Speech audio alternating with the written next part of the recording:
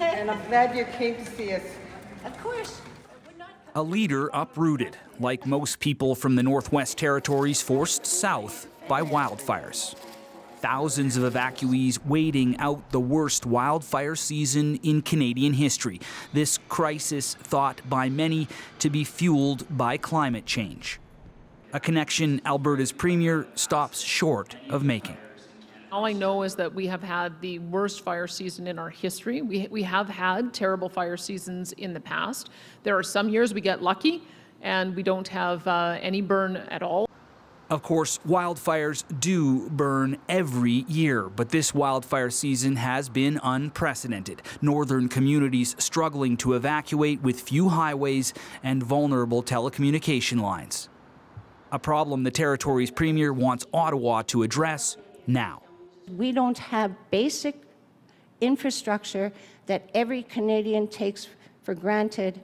So I'm tired. I've been tired for a long time for asking for infrastructure, and now I'm angry.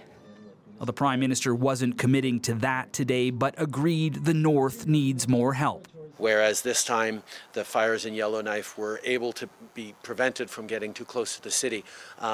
Next time we might not be so lucky, and we're going to need to learn from these near misses. The climate change means Canada could be in this position more often. The North is going to be the sort of the canary in the coal mine, and really a critical place for Canada to invest to make sure that everybody is protected against climate change. It's a worry for evacuees spread across the prairies too, waiting to go home, wondering when they might have to leave again. Things that we're doing now for fire breaks perhaps should have been done 2 years ago or maintained better.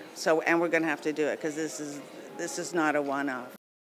So, Aaron, do we have any idea when the people who have been evacuated will be able to head home? Not anytime soon. Those fires up north are still awfully close to some of the communities up there.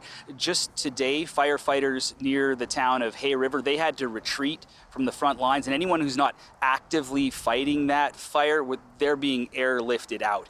And wildfire experts say the next 72 hours, they're going to be absolutely critical.